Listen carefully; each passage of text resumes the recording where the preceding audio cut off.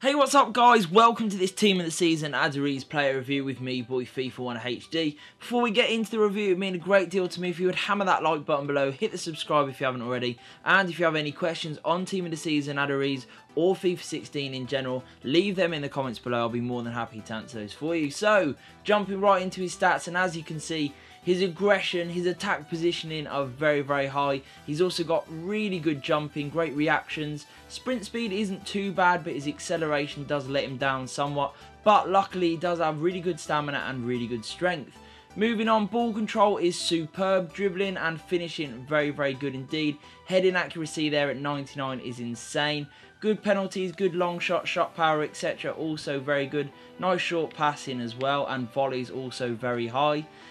3-star weak foot, 3-star skills, which is okay, medium work rates, and a load of specialities and traits, including poacher, aerial threat, distant shooter, strength, clinical finisher, complete forward, and the power header trait. So let's get into the main block of the review. So my thoughts on Team of the Season Aduriz were that he was a very, very good striker indeed, and worthy of his Team of the Season card.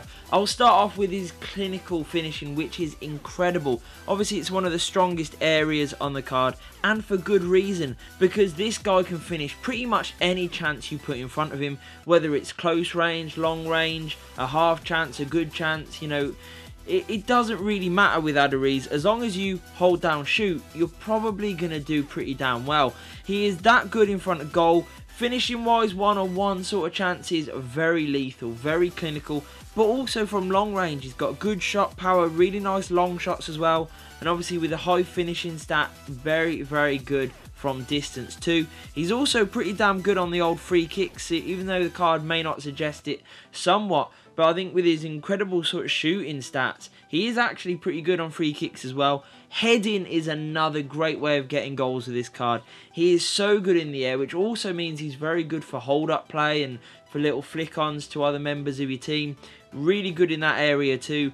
His jumping is really good, so he's not just sort of the planted headers. He can also get up well, he challenges well, even when he's coming up against really good solid centre backs who are good in the air. Also, he seems to always beat them, whether it's, like I said, at a corner attacking it or winning a flick on for your other members of your team. He's always there, he's in good positions, which is another bit that I've really loved. His attack positioning is absolutely bang on.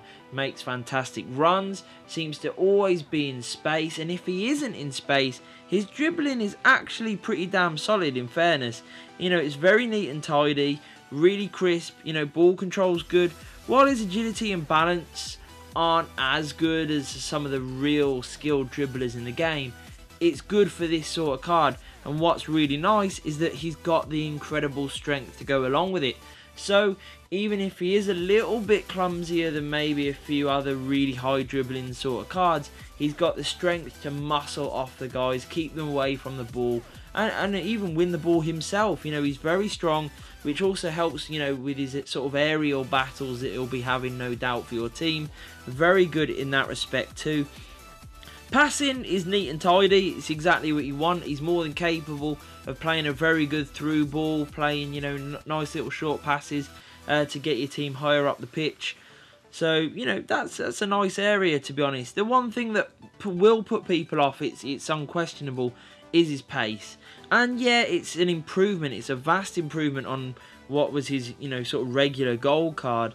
But it's still, you know, that sort of in-between pace would make him a pretty good cam, in all honesty. You know, that sort of level of pace, the good dribbling, shooting, etc., you know, and the physicality.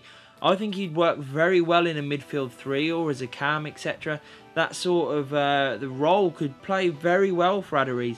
But at the same time, when you're buying a Team of the Season striker, you do sort of want to play him up top, and that is where you can definitely use him.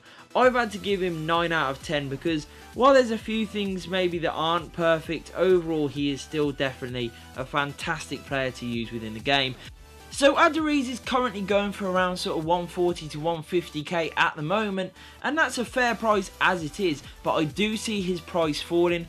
I would wait until around Sunday, Monday, when his price should hit about its lowest, which I imagine to be around 100k. It might be a little bit more, might be a little bit less.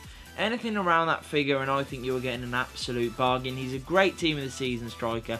I hope you enjoyed the review, guys. If you did, please hit that like button, hit the subscribe, and peace.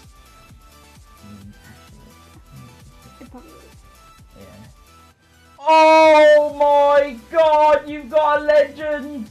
Have I? I've got to! I have no idea, but really. How many of these? Who's this guy? This card looks interesting. Oh. Stop with this card looks interesting. Go to the fucking front.